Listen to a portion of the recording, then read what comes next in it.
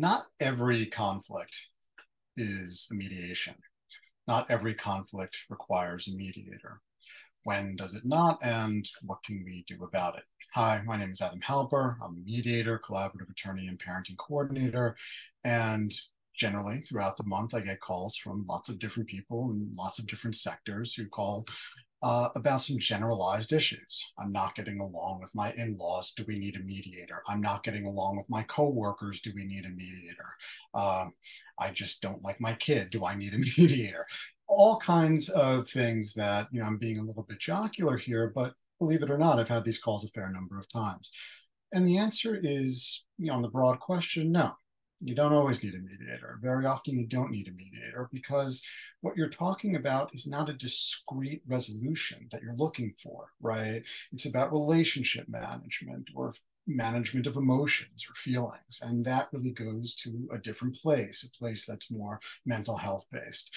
So not looking at a mediator generally there.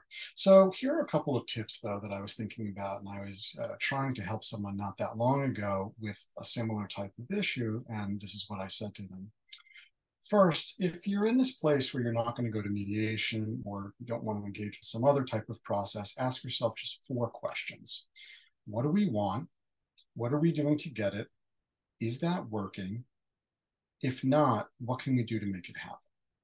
These 4 questions, or some variant of them, I ask in just about every single mediation that I have, right? And it's a variant of a technique that is very commonly used in dialectical behavioral therapy. Next week, I'll talk about that.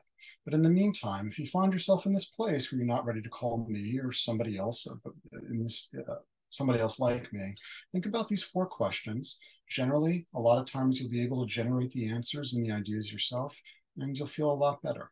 Tune in next week where I'll be talking about DBT. Thanks a lot. Bye.